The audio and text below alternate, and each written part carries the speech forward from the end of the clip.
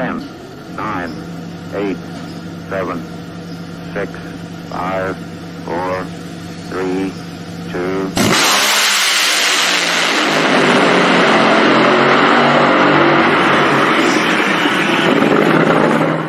This past weekend at the Strip of Las Vegas Motor Speedway, a champion was crowned in one of our 4 professional categories. As for the rest, Las Vegas set the stage for an epic and dramatic finish in just 2 weeks in Southern California at Pomona. In Pro Stock, number 1 qualifier Erica Enders put together one of the greatest weekends of her career, clinching her 5th Pro Stock World Championship in the semifinals of Las Vegas, tying her with Jed Coughlin and Greg Anderson for 3rd most in the class. However, Erica was not done there, as she would go on to win the race, defeating Troy Coughlin Jr. in the final round to secure a 10th win of the season and 43rd of her career in Pro Stock. In Top Fuel, after 4 consecutive second-round losses in the countdown, Bruni Force would step up and take advantage of points leader Justin Ashley's first-round loss in Vegas, as Force would go on to win the race, nabbing her 5th win of the year and 16th of her career, and taking over the points lead by just 7 points, heading into the season finale in Pomona. And in Pro Stock Motorcycle, part-timer Hector Arana Jr. would go back-to-back on the season, scoring win number 17 of his career and stopping points leader Matt Smith in the final round, as Matt now holds an 104-point lead over his closest pursuer Joey Gladstone going into the season's final race. And finally, in Nitro Funny Car, Matt Hagan kept his championship hopes alive when he defeated points leader Robert Height in the final round to claim his 4th win of the season and 43rd of his career, as he closes the gap to just 63 points behind Height in 3rd with just 1 race left to go, as Cap sits 61 points behind in 2nd. And that, ladies and gentlemen, is a special fast-paced recap of the penultimate race of the 2022 NHRA Camping World Drag Racing Series season, the 2022 NHRA Nevada Nationals from the Strip of Las Vegas Motor Speedway, brought to you by Competition Plus.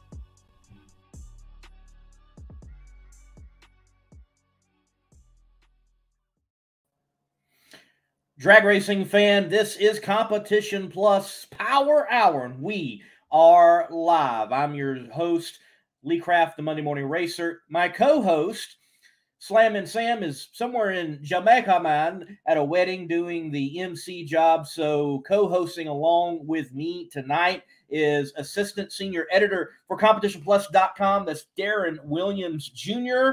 Darren, good to have you on. Look, I know you were at Las Vegas. What a great job you did on the recap we just aired here at the beginning of the show. But huge news dropped at SEMA today for the world of drag racing, and in particular in Southern California. And you're a SoCal boy. What do you think of the big news? Man, In-N-Out Burger taking over the name rights for now Pomona Drag Strip. In-N-Out Burger Pomona Drag Strip. Now they call it the In-N-Out NHRA World Finals. I mean, how cool is that? In-N-Out Burger just screams Southern California. When you think of Southern California, you think of In-N-Out Burger, you know? And so, and also this is kind of like refreshing, something new for Pomona. You know, they kind of need that for a little while. And shout out to Auto Club for everything Auto Club has done for Pomona.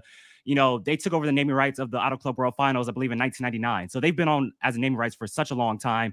I became Auto Club Raceway at Pomona, I believe like 07, 08 or something like that. So shout out to Auto Club for everything they've done. But this just feels new, fresh, you know, for Pomona. I love it. And yeah, like I said, it just screams the SoCal. And I can't wait to 2023. And hopefully they sell some In-N-Out at the racetrack. Yes, again, I want to echo with you that thank you to Auto Club, not just for the track there at the Fairplex, but the big NASCAR track, the little tracks, the little drag strips. They have been important to the motorsport scene overall in Southern California and California. So thank you, Auto Club, for that. But, you know, I'm sure this is a situation of just a contract came up and a new partner is created, and In-N-Out certainly fits so well with Pomona and the finals and whatever else they may very well do with NHRA, with its history being a Southern California company.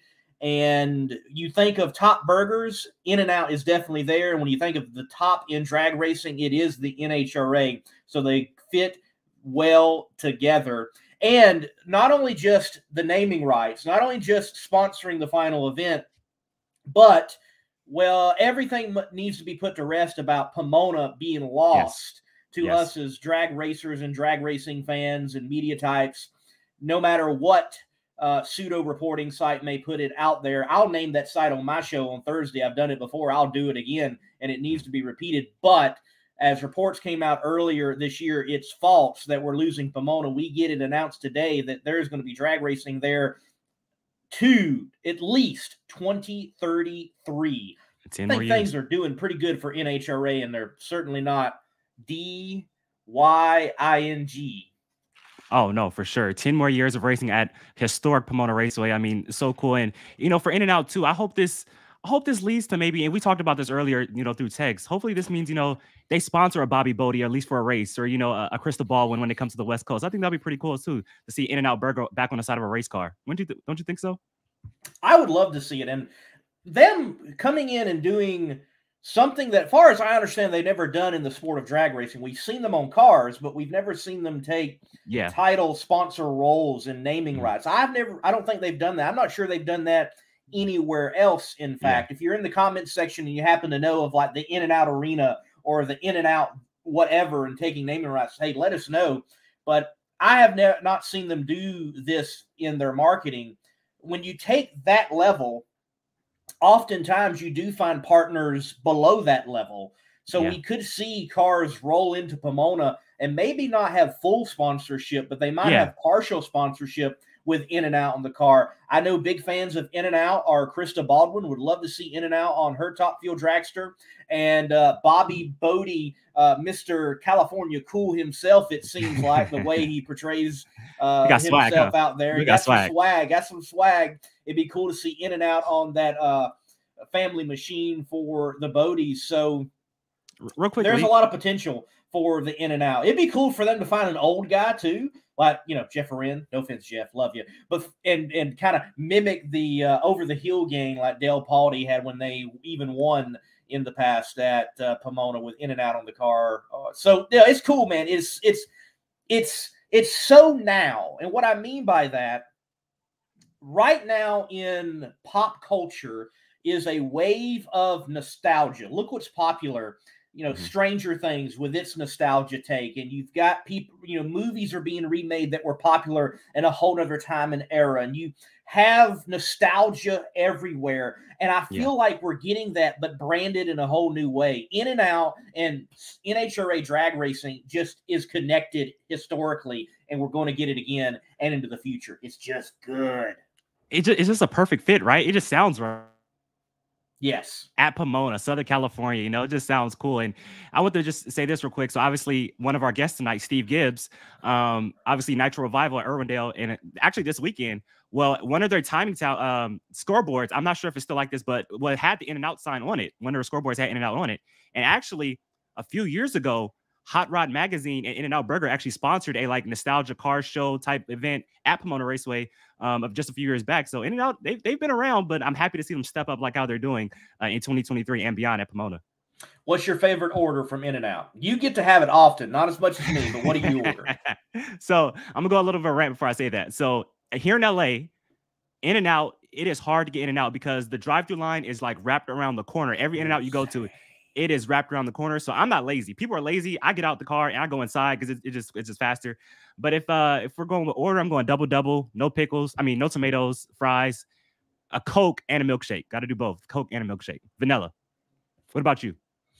I don't get In-N-Out often, and I just keep it simple. It's just the normal burger, fries, and yes, I like a vanilla milkshake. I have got to do animal style soon. Everybody talks about that's the way to do it, and I've never had it. So I've got to try it myself. I've got to do it. I've never done it either. I got to try it out. Yeah, I got to. Are you coming to Pomona? Maybe. It's up in the air. All right. So if you come to Pomona, you want to do the hat or In-N-Out? Which one? You got to choose. Both. Yeah, we could do both. Yeah, we can do both. That's cool. Yeah, that's cool. Yeah, that's cool with me. All right, man. So great news there for the world of drag racing. But we had a great event at the Strip at Las Vegas Motor Speedway. You were there in attendance. I was not able to be there handling some extreme personal family matters. I'll put it that way. But I did catch the national event broadcast on Fox Sports 1, and what a great event we had there for NHRA drag racing at the Strip. So much to talk about, from Tony Stewart to Justin Ashley to Erica Enders, wrapping it up. So where would you like to go first, man? You were there. What do you feel is up there at the top? Okay, first, The winner's curse is here. The winner's curse has arrived in the countdown. If you win a race at top field, you are going out first round the very next race. It is 1999 all over again. If you're Joe Amato winning a race, you're going out first round. If you're Gary Scelzi winning a race, you're going out first round. If you're Mike Dunn winning a race, you're going out first round. It is crazy to see. And I'll tell you what, we got a badass battle on our hand between Brittany Forrest, Justin Ashley, Mike Salinas, and Tron Brown going right down to our at Pomona. It's going to be so much fun. I'll tell you what, and Brittany Forrest just gets the biggest crowd pops out there. Her and Erica Enders, like we all know John gets the big crowd pops, but Brittany and Erica get the biggest crowd pops when they win. And so it was just really cool to see. And 7 points separate 1 and 2 on the points. I mean, it don't get no closer to that. You cannot make this stuff up. It is about to be wild out in Southern California. I agree. We have got a great final coming up. Certainly Las Vegas has set the stage. I expect Justin Ashley to perform very well in this last race, because if you look at the track record, he's gone out first round many other times this year, in fact, but he bounces back very strong in the next event, even winning at least like a semifinal round appearance. And I didn't have enough time to go check back each and every time, but I know he at least has a quarterfinal finish. He doesn't go out back-to-back round one. And yes, you mentioned that little winner's curse. It seems to have reared its ugly head again. Could we see Brittany Forrest go out round one at Pomona? Granted, she has not gone out round one all of the countdown. She has at least made it to the quarterfinals. I think the winner's curse gets broken in Pomona, and Brittany Forrest will be your 2022 NHRA Top Field Champion of the World. Wow, there we have it. There we have it. Well, I'm going to go Team Justin. I think Justin Ashley will get the 2022 NHRA Top Fuel Eliminator Championship. Granted, we haven't mentioned like Max Salinas. He is in there as well. He's still there as well. Definitely. And I'll tell you what, if Justin wins it, I'd be so happy. Like, that dude deserves it. Like 100%. I would not be mad if Justin wins it. Like that is a bad dude right there. But I mean, how about Clay Millican not getting down the racetrack at all in qualifying? 4 attempts. He does not get down the racetrack at all and lays down a 69 in first round. Where did that come from? Right. Where did that come from? Thus, it is the world of drag racing for sure, and especially Top Fuel this year. I find it fitting, though. We have Matt Hagan win with Robert Hyde in the final at Las Vegas. We go into Pomona, and we have got a scenario where I think the big three of Funny Car, period. I don't mean that just in performance, but I think these are the front runners. These are the people we want in the three-way battle royale each and every week. They're carrying the bar for Funny Car. Yes. Matt Hagan, Robert Hyde, and Ron Capps. It is down upon them going into the finals. It's hard to pick one. Matt's got hot at the right time. Ron has never been out of it, and Robert has just been the strongest overall all year. The storylines coming in, what a heavyweight fight we've got going into Pomona. Heavyweight prize fight. Robert Hyde, Ron Capps, Matt Hagan, the top 3 cars all year long, excluding Bob Task in the summer. But here's the thing. Robert Hyde missed a golden opportunity to basically close the door on this thing in the final round at Las Vegas. I mean, 81 points is still doable, but still, I mean, 80. That's kind of tough to come back with, even from points and a half. Missed a golden opportunity. I still think Robert has the advantage. Won the Winter Nationals. Always runs great at Pomona. The key for Hagan and Capps, because Capps is backed by 61, Hagan is backed by 63. The key is to get this thing under 60 points going into eliminations. Get this thing under 60 points. That's 2 rounds. That's the key. Gobble up those little points and make it easier on yourself going into final eliminations. We'll see how it all plays out, but this thing is not over. I'm like I said, man, we are in for a treat in 2 weeks, man. This is gonna be so cool. We are. Well, folks, we've got a transition here very soon. We're going to get our insider on, which happens to be Bobby Bennett himself, owner of CompetitionPlus.com. But we do have on the show tonight as guests Ron Capps. Capps is going to pop in really quickly, and then he's going to pop back out. We have got Steve Gibbs, former competition director for the NHRA, longtime legend in the world of drag racing. But that is not it, Darren, as our guest. We're going to have more on the show as well. Erica Enders is going to pop in with us. 5-time. Yeah, 5-time. 5-time. I think I said 5 there. It's hard to count when you're saying it all in one time for 5-time. But we're going to have her come on very quickly, and Bill Wyndham. So we have got a packed show. It's more than Ron. It's more than Steve. It's plenty of people here on the Competition Plus Power Hour. All of this brought to you by Weldon High Performance Pumps. I like to say it this way. If they can do pumps for airplanes, they certainly can handle the pumps for your high-performing machine. Check out Weldon High Performance. They pump up the power hour.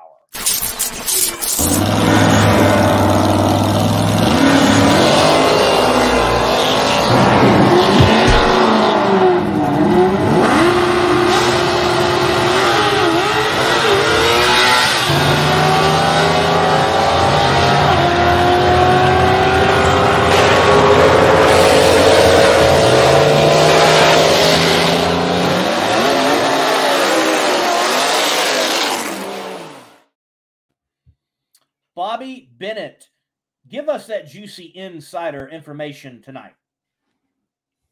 Unmute yourself. Unmute. Unmute. Got a drink? Everybody got a drink? Take a drink. He's still talking. Okay. All right. Hold on. All right. Red Solo Cup.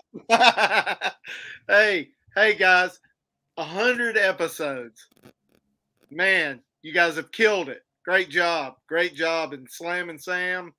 Off in Jamaica, but got it. You know, the thing that makes me more proud, or almost as proud, of making 100 episodes. I never thought I'd be wearing my Philly stuff. 15 home runs in 3 games. Okay. Reason is I would have been a baseball player if I wouldn't have been in drag racing. So there you go. So we had a little nugget pop up on the rumor mill today. Did you guys get a chance to see that? I have not fully seen it. No. All right. Well, apparently the crew chief carousel is going to start turning right after Pomona. And from what we hear, there is a well-known funny cartooner headed back to Top Fuel. So Can you? That's one of them. No. No. Okay. No.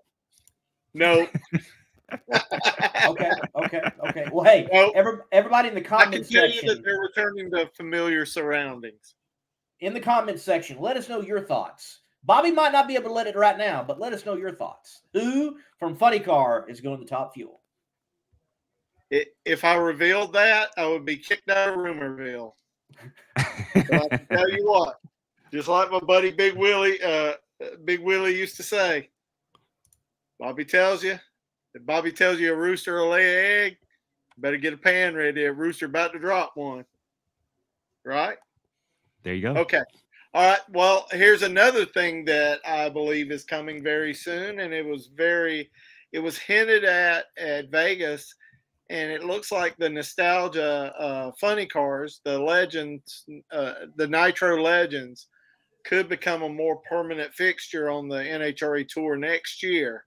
And the thought process is that this gives a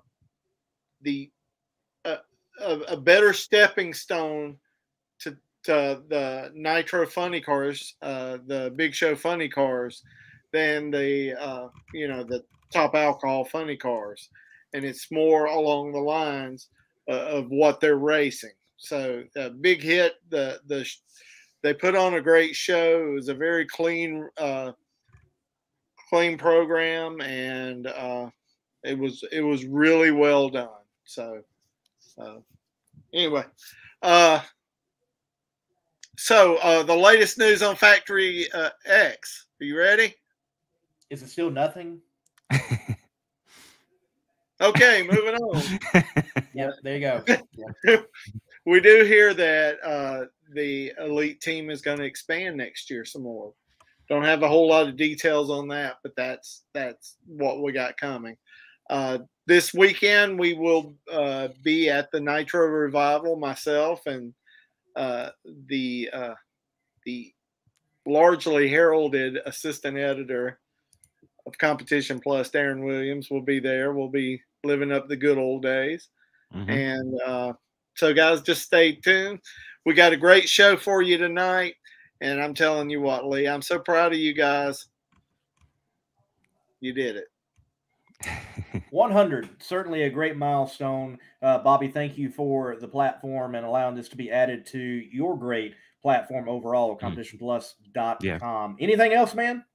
Actually, somebody mentioned about the Terry Haddock deal. Yes. And if you look, Susan Wade has written a very good good article on Competition Plus, and shame on you guys for not reading that. That basically details everything that happened with the Terry Haddock disqualification. If you go back and watch the Friday live feed, you'll see a crewman goes down to reach to pull the latch to open up the latch, and one of the latches comes off of the body. And instead of putting it back in, they just held it and went with one for fear that it would have came off and cut the tire, which is in that article that Susan Wade wrote and did a good job of it. And the NHRA told their side. Now, what's getting to be a problem is when we have safety violations that we know are safety violations, and we're sending cars down the track and then throwing out the run afterwards. You see my issue here? Yeah. If it's a safety violation at the finish line, it dang sure is a safety violation at the starting line. And somebody needs to be adjusting their way of doing business, because it's crap. It's crap. They know it. You know it. We know it. Everybody knows it. So right, NHRA needs to fix it, because they are knocking down the so many good things that they're doing by doing knick-knack paddywhack crap like that. I agree. So they're, check out that article. And John Medlin, even though we got the word that he was going to be stepping back after Dallas, I think Ron Capps is not very good at keeping secrets. So if you got a secret, don't tell it to Capps. But anyway, Capps revealed that Medlin is going to be stepping back a bit next year. And again, Susan Wade had a very good article on John Medlin talking about stepping back. So we've been doing our best to stay on top of things here. I was with Susan. I was with Susan in Vegas when she was interviewing John Medlin. And, he just kind of seemed at peace with his decision and everything like that. So obviously, John Medlin, great career, has done a lot for Nitro Racing, has given his life to the sport. So I commend John Medlin on everything he's done. Right. No, and Andrew mentioned the Elite running Nitro. No, not next year that we know of. They have toyed with the idea. They do have somebody in-house that has Nitro experience in Michael Brotherton, but it's not that I know of is on the table. They just have a formula to make it work. That's a throwback name, Michael Brotherton. Wow. Okay. I like it. At Elite Performance. I like it. That's it, guys. That's what I got for you. All right, Bobby, thank you as always. And ladies and gentlemen, Competition Plus is not only the place you can go to believe everything you can read off the site for the world of drag racing. Go ahead. Hold on, one other thing. And today, NHRA announced that Pomona's long-term. And you know what? We don't give any kind of recognition to these fake news websites, which are nothing but clickbait. If you're going to be real media, you do your work, do your homework, and quit ruining the industry for the rest of us. If you want clickbait, you can always go to porn. We don't need you in drag racing. I like it. It pisses me off. Some of us have poured our hearts into this craft for 20 and 30 years, and then some jackleg dingaling comes along. Oh, well, Pomona's going away. No, it's not, you idiot. Nope. You know it's not. Nope. Just because your cousin Ernie told you that doesn't mean it's fact. Yep. It was a knee-jerk reaction to news that wasn't completely out and complete, and that particular site has on other occasions thrown out smut as well. So yeah, there you go. Yep. But you can believe what you read on competitionplus.com. And also, there's cool swag like Nostalgia Scotty Cannon funny car stuff.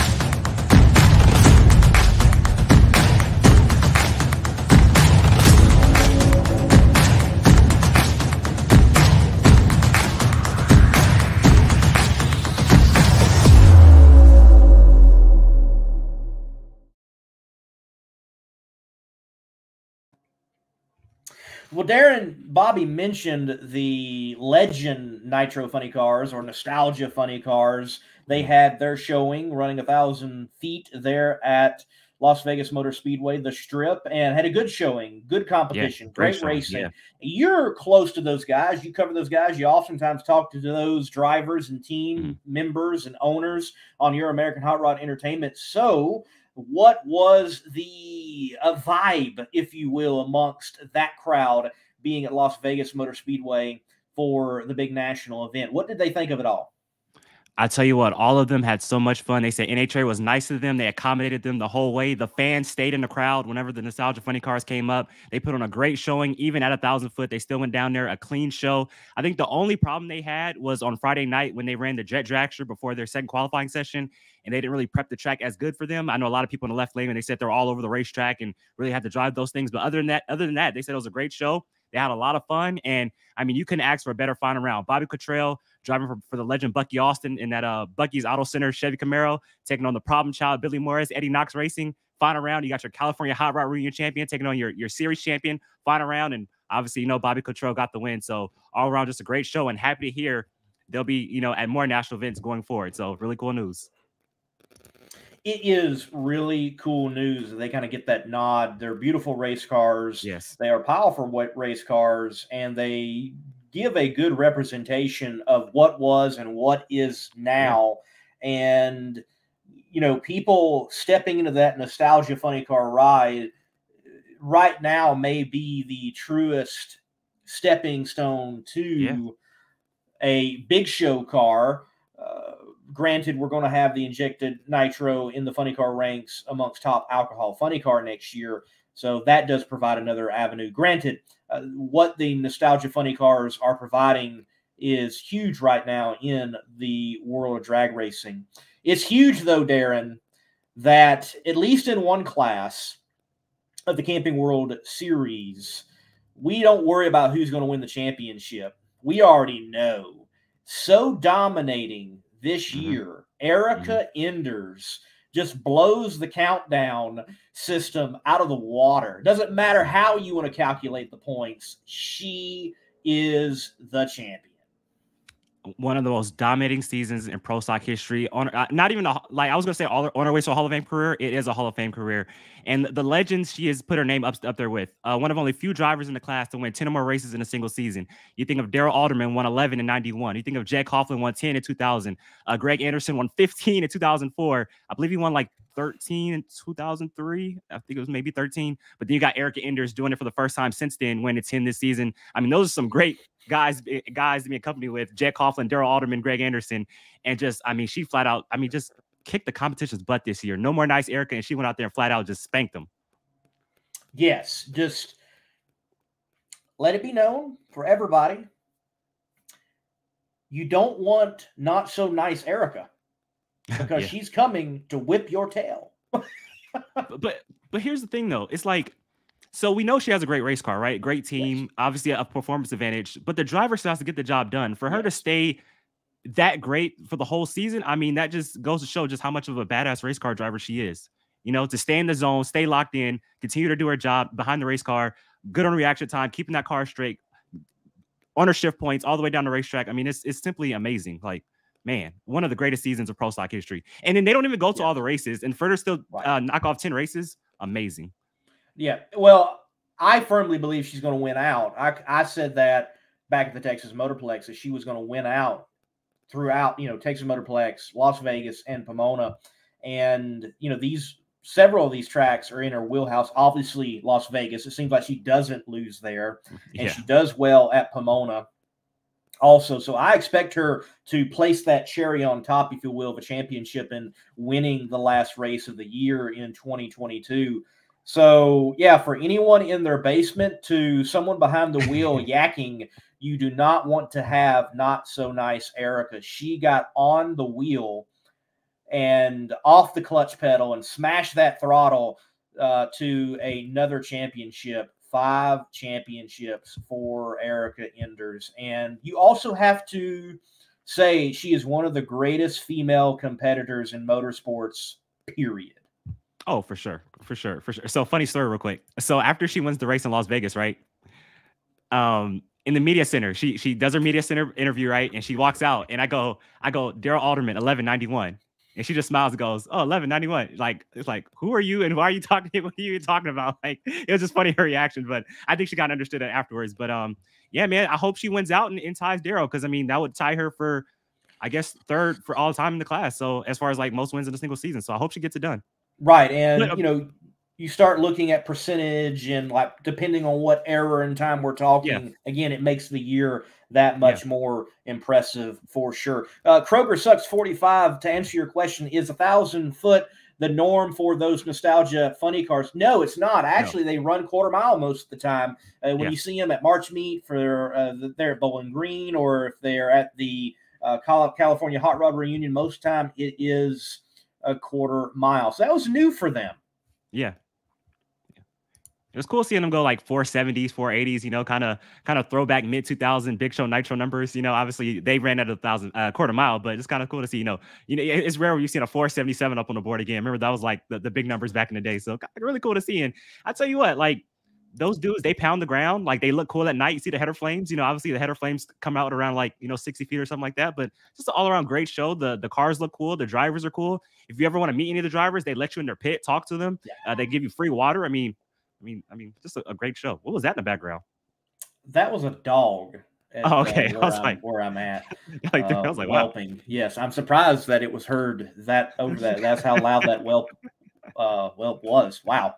So, Darren, what do you think of Pro Stock Motorcycle? It seems like Matt Smith has got this, but there are still mathematical chances for elsewhere for it to happen. But also, Hector Arana Jr., I said it on this show right here, that he could definitely play spoiler and cause some pain for championship contenders, and he has done it 2 races in a row now.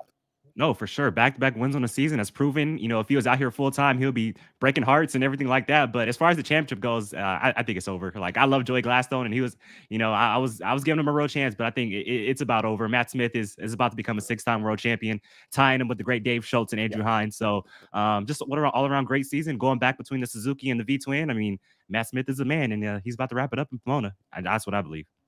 It certainly does lean that way. We would have to have what was it, 2020, when you had the just wild day of Pro Stock Motorcycle. 2019, yeah. 2019, excuse me, yes. 2019. And you have a complete reversal in who you thought would have it and wouldn't have it because of breakage and who went on to win. Yeah, just insane day. Yeah, it would have to be that again. Can that happen? Yes. Do I think lightning strikes twice? No. Matt Smith just works that hard.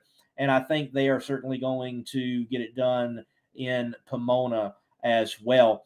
Darren, look, we had a great event there at Las Vegas for the professional categories. Good to see the Nostalgia Funny Cars. And as we wait for Erica to come in studio and talk with her, Darren, a lot of people were licensing on Monday in a lot of different rides. Mm-hmm.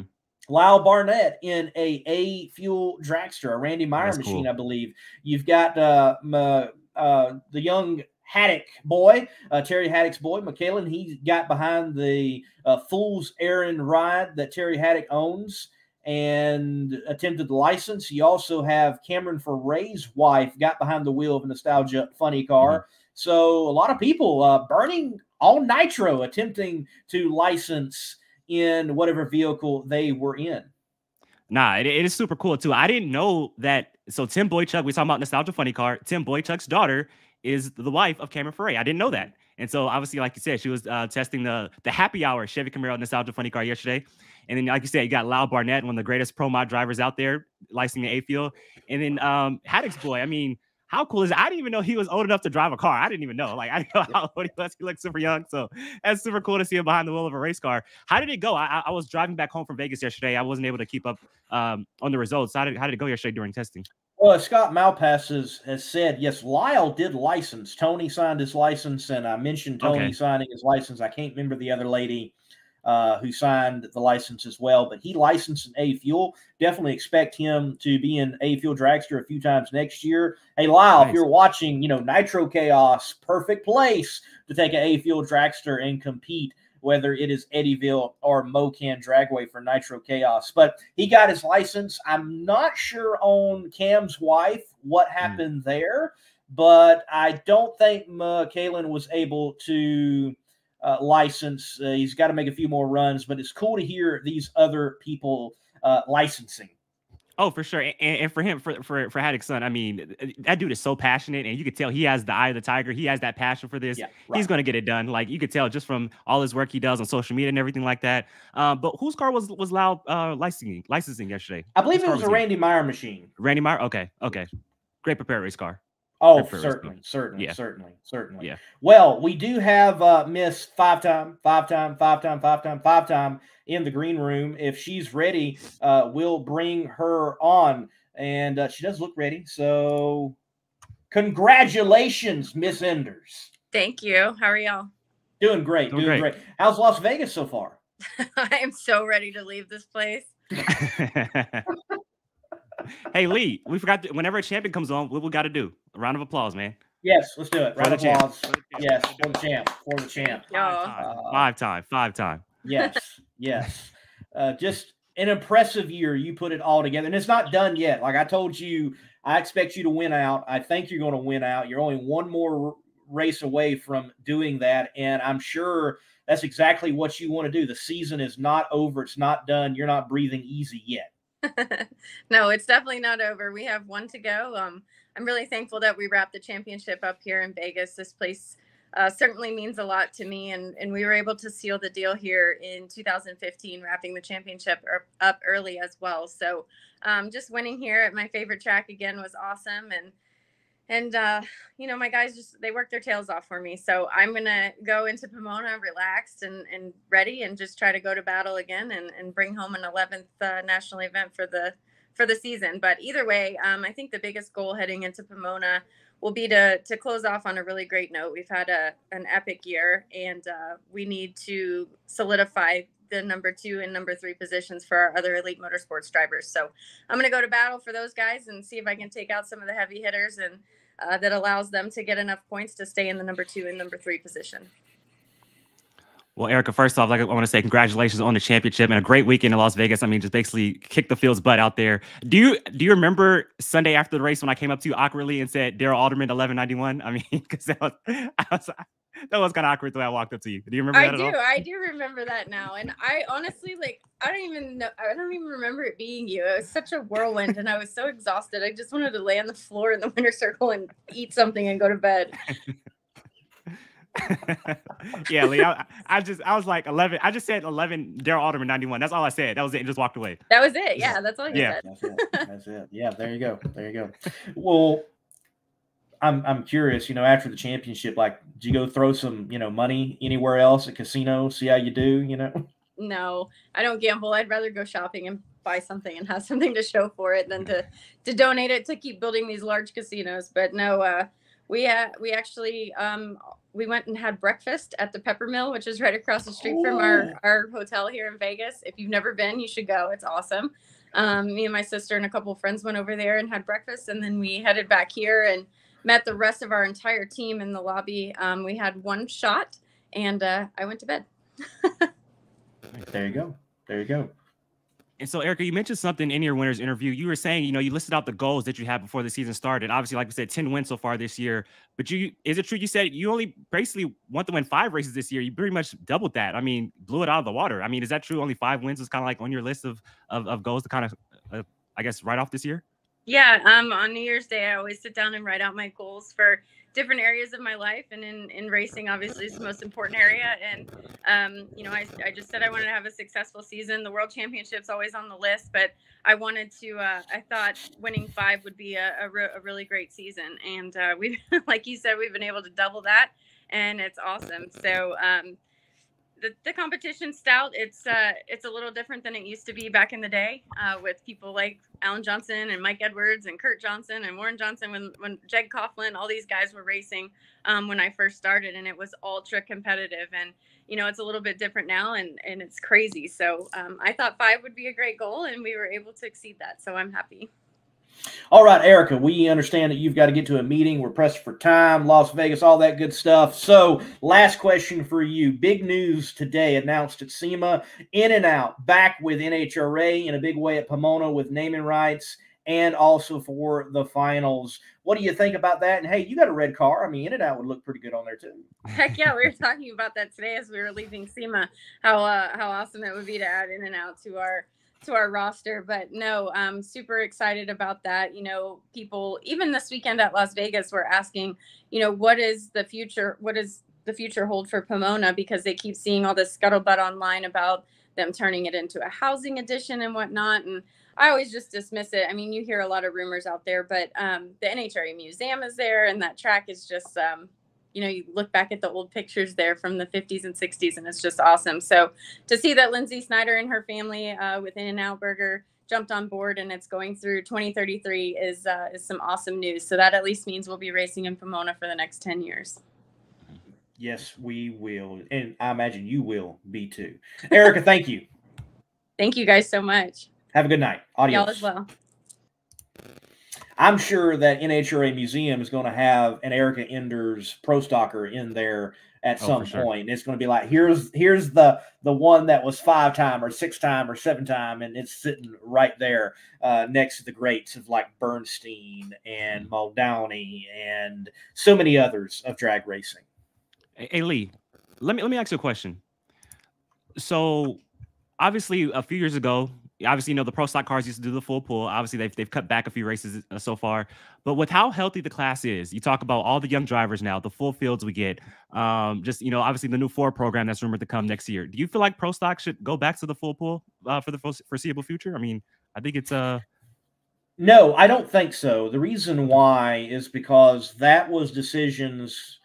The number we've got was decided upon by the racers. Okay. NHRA actually wanted less. They said, hey, give us 2 more. You know, they even added on a 19th this year to accommodate Maple Grove, and obviously pro stock people owning it now.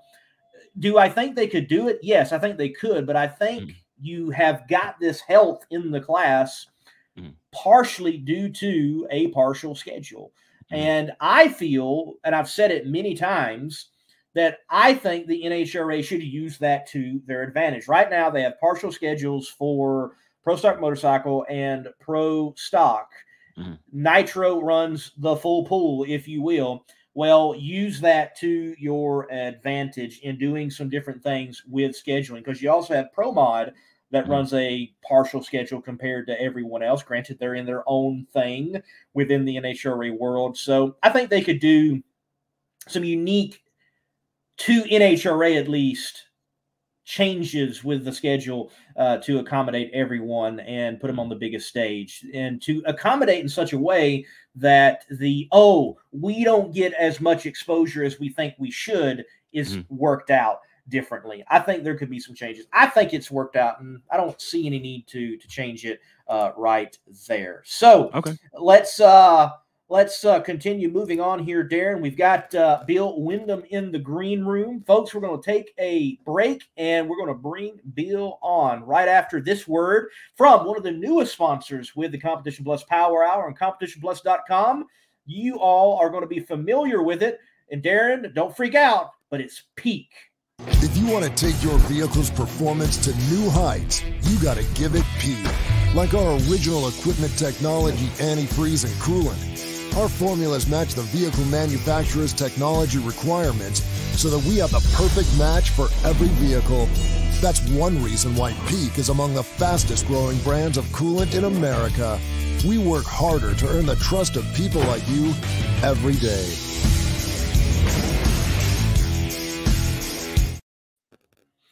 Mr. Wyndham, thank you for being so patient. We were able to finally get you on. Good to have you on the Competition Plus Power Hour.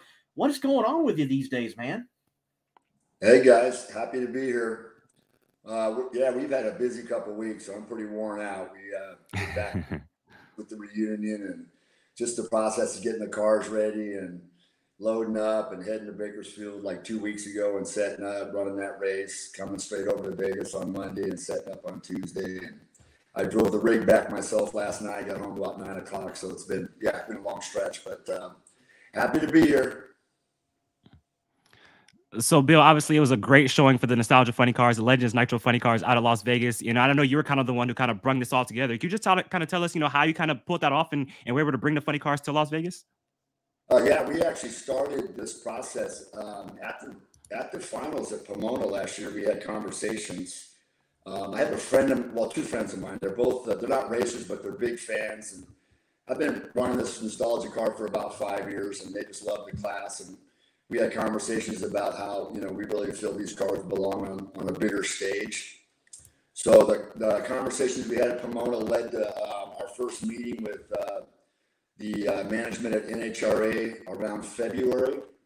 Started the conversation, had a complete proposal laid out, probably 7 or 8 pages. I think our first meeting was going to be an hour, and I think it ended up about 3 or 3.5 hours. So good conversation. We talked about the possibility of running a series, maybe 8 to 10 races at national events in conjunction with running the Heritage Series races that we currently do at Bakersfield and Boise. So we started the conversation, laid out a proposal. We worked on it all year long. It took a long time. Talked to a lot of the racers. Everybody was way up for it. And we had several meetings and lots of phone calls with NHRA, and we worked out the details. And so Vegas is basically to be our showcase for these cars and to show, you know, the level of racing that we do. The people that attend the March meet and the Hot Rod Reunion are familiar, and they love these cars. They're real fast. I had a lot of people at the Vegas track, including the safety safari guys, come up to me and go, "Wow, we had no idea these cars were that fast." And they're legit race cars with really cool bodies. And you know, we did a lot of work to get here, and hopefully this is going to lead to bigger and better things. But I'm super proud of all of our guys. I handpicked every one of them.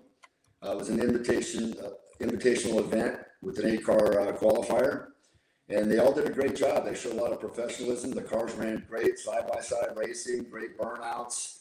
It went really well. I'm totally pleased with it. I personally didn't perform that well with my car, but it's okay. It was about the event for me. So, Bill, we had Andrew Osterhaus ask in particular with the Nostalgia Funny Cars and what all has been worked out and the potential of more races next year. Will they just be more Central and West Coast located, or are you able to get to the East Coast at all? I know that crowd would work great at Epping, New Hampshire, for example. They run some Nostalgia Funny Cars up there routinely, and it would be the perfect spot. But is East Coast on the table as well? 100%. I mean, there's a lot of cars on the West Coast, but there's a lot of cars that are running throughout the Midwest, the East Coast, and the South, and so forth. So my personal opinion is I think this thing's really going to blow up, and I think there's a lot of cars that will come out of the woodwork. It's at an affordable level, I think, for a lot of people like me that can come out here and run without, you know, having a $4 or $5 million budget. And yeah, I want to see this thing go across the country. I think, you know, originally we talked about West Coast races, but I think we can do this to where it's going to accommodate both the East Coast, West Coast, and we can make it work. So we're still in the infancy of this. We're talking about it. After Pomona, we'll have more meetings and discussing it and what races would work. We don't want them to be in a conflict with a current heritage race. So we have to make all those things work. And but yeah, that's on the table. Running back east, I love to do that. And I've run every track in the country at some point. I've run a bunch of different classes over the years. So there's some great tracks back east. And who knows, one of these days we'll be at the U.S. Nationals, I hope. Oh man, seeing Nostalgia Funny Cars at the U.S. Nationals, that would be so cool. And Bill, I'm a big proponent of the Heritage Series. I go to the March meeting, the California Hot Rod Reunion all the time. So like you said, you're still in talks and it's still in its infancy. But I mean, 8 to 10 races is what you guys are shooting for. Will this be like a point steal? Like at the end of it, we'll crown a champion and everything like that, along with the Heritage Series, or how can we see this all play out?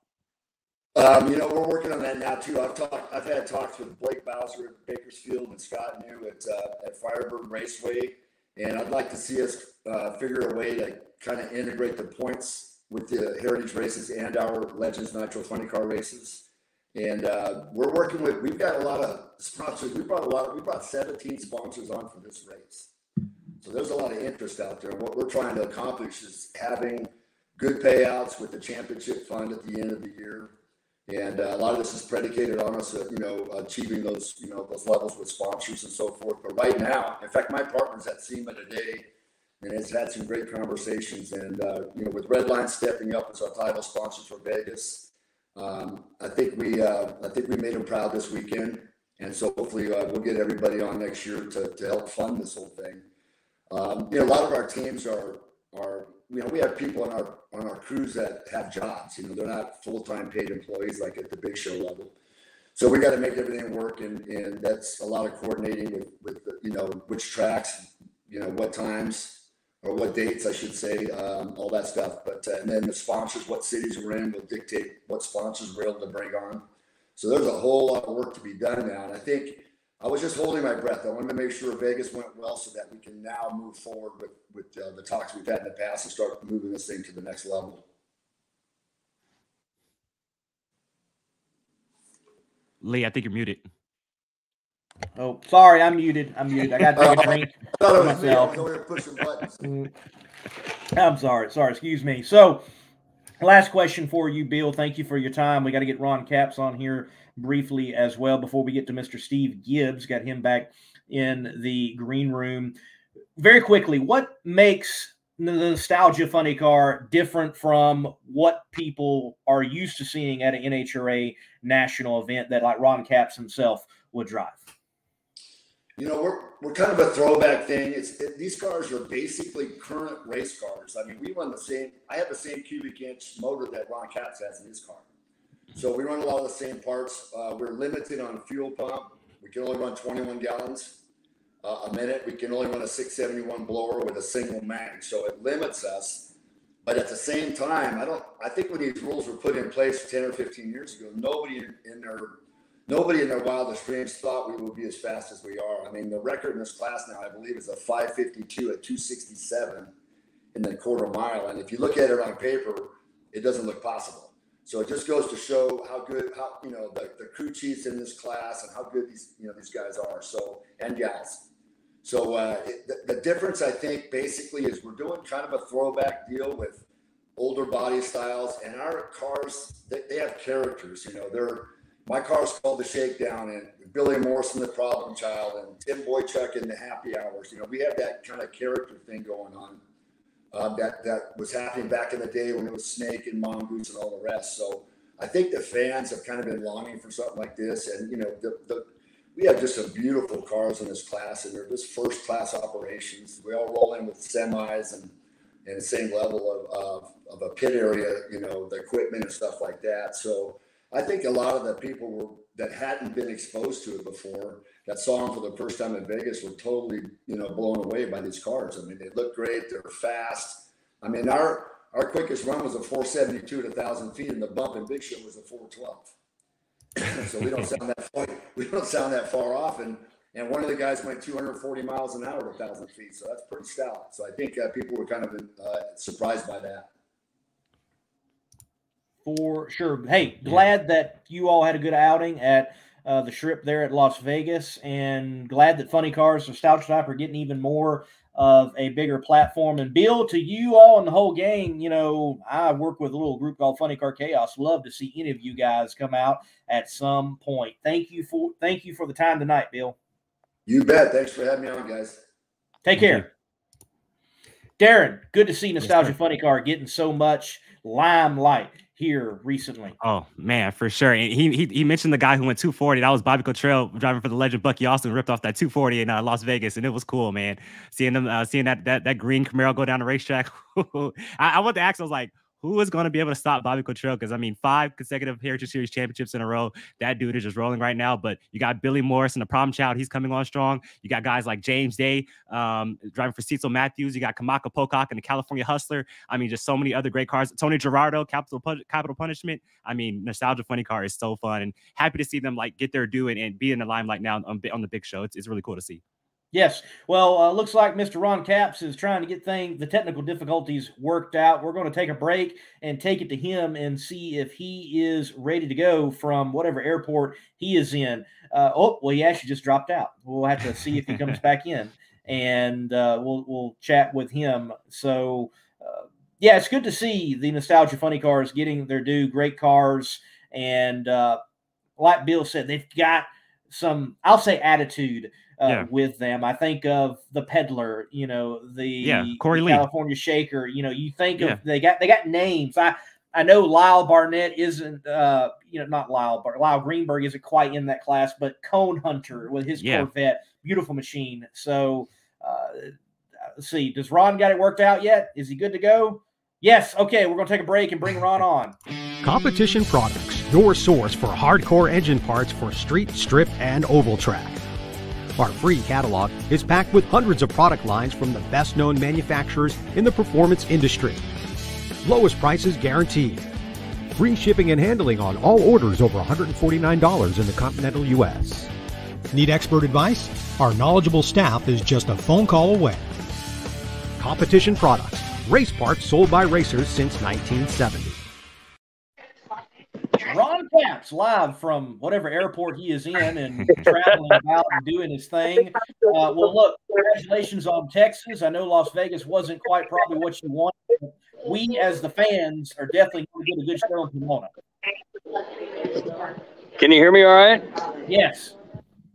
Oh, my God. Talk about a day at SEMA.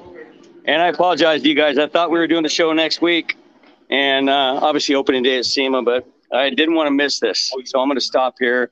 My gate is boarding pretty soon, but yeah, man, congratulations on the show. This is it's great to be invited for it, but obviously SEMA show, if anybody's ever been, they understand the opening day at SEMA. It's been nuts, and I finally get to fly home. So just got to the Las Vegas airport.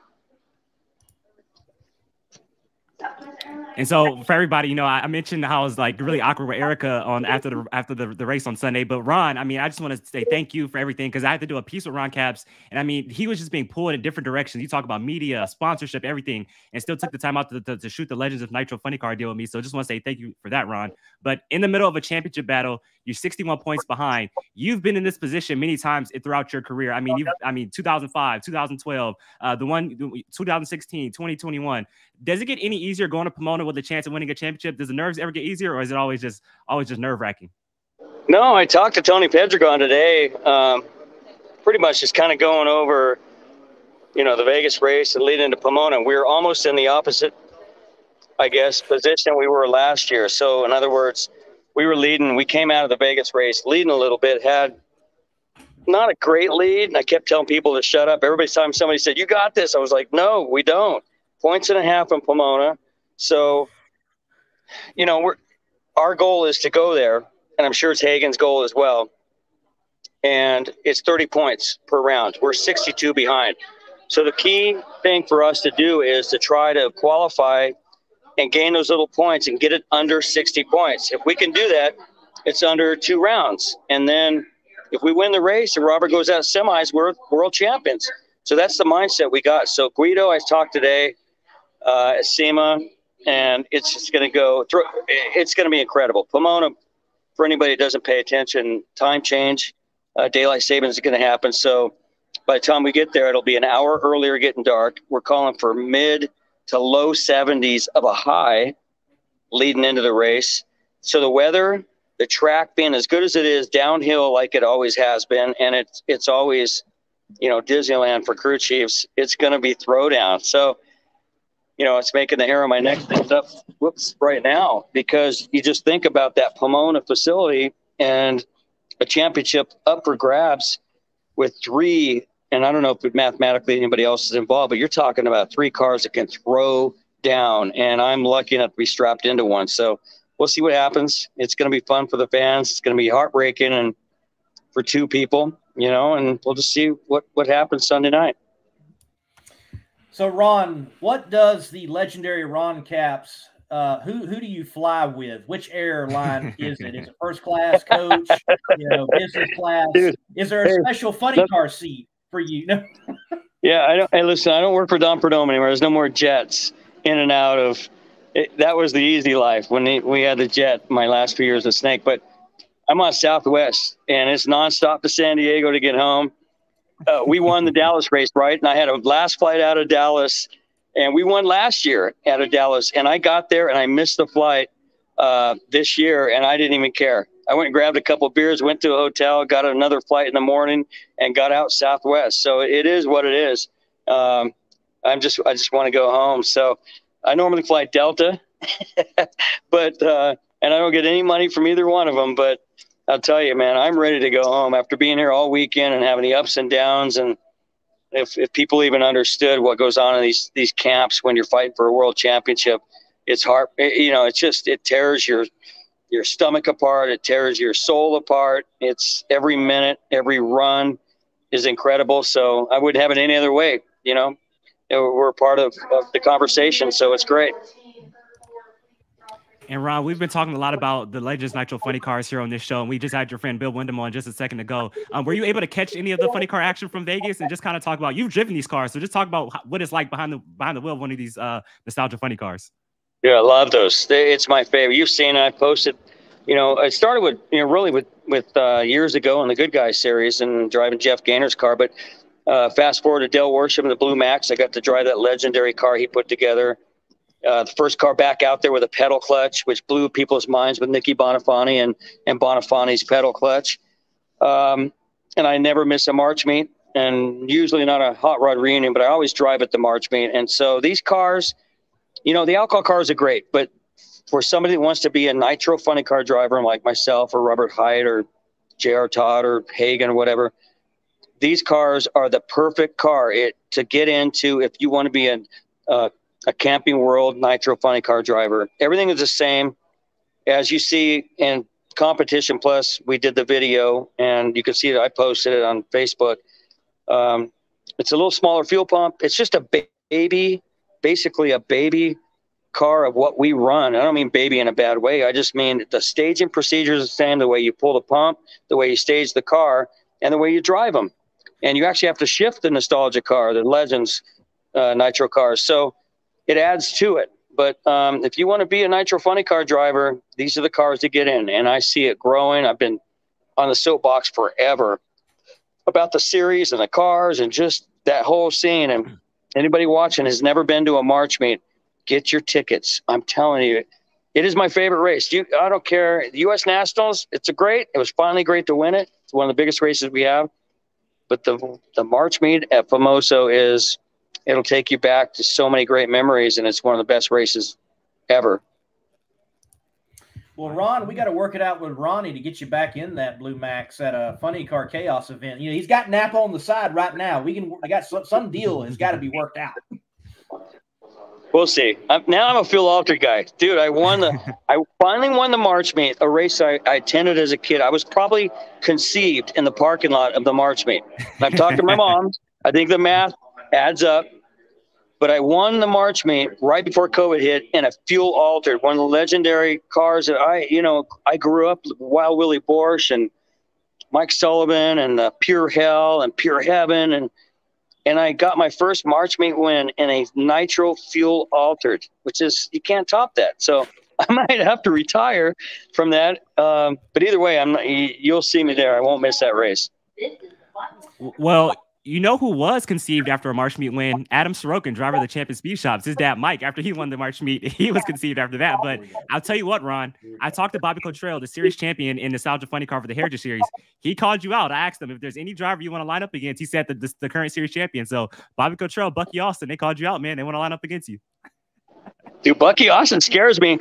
And I was behind his car at the Vegas race, this last weekend, and they made their run with Bobby Cottrell, who I love. And as Bucky's walking away, he stopped and he turned. I said, "Hey, great run." He said, "Dude, your mom was just in our pit area. I love your mom." And he walked off. I was like, holy shit. I thought Bucky was going to, Bucky Austin had a reputation when I was younger, and I thought, oh my God. Well, it was cool to say he saw my mom.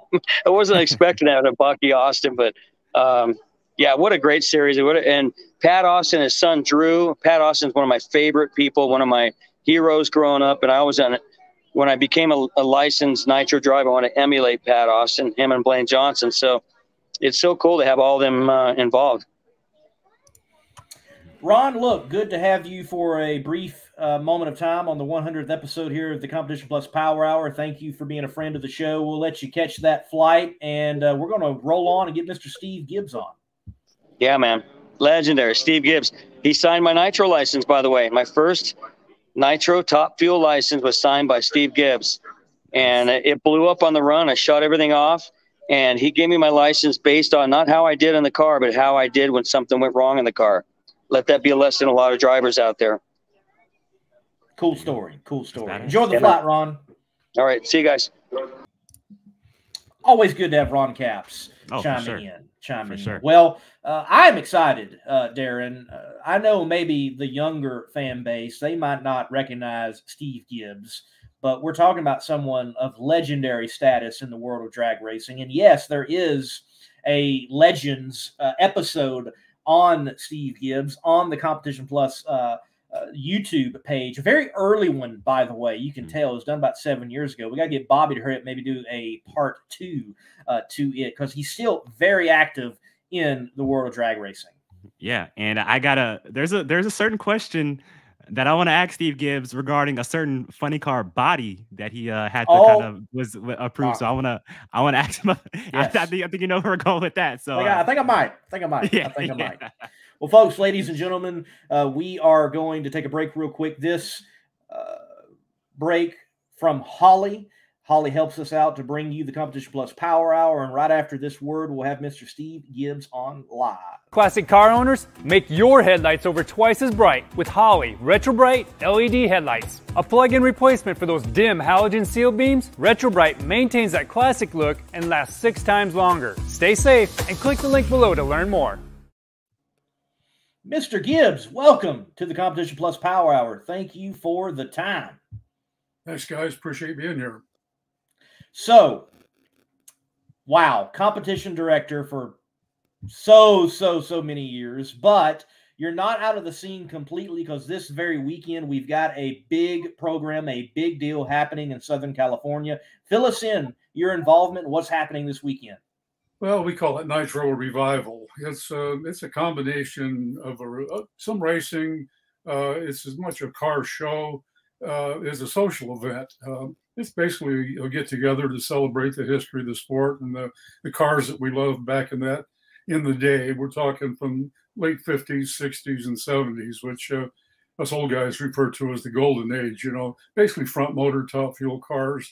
You know, the early funny cars. And so, you know, this is our 5th one. We started this in 2017, and it was just something to stay involved in the sport. You know, 82 years old now, but I'm not ready to drop out of it, you know. But I, put my years in, 48 years with NHRA, 30 years as the competition director, conducting about 400 national events. So it's in your blood, it's hard to walk away from it. And it boils down to the relationship between the people. You get so involved with the personal lives of these folks that you live with them on the road. And unfortunately, the age is catching up, and so we need to take advantage of the time that we have to again get together and celebrate, what we lived through and what we experienced.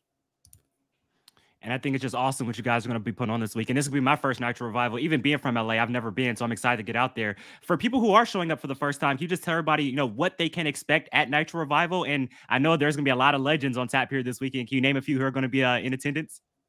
Well, it's conducted at Irwindale Drag Strip. It's an 8-mile track.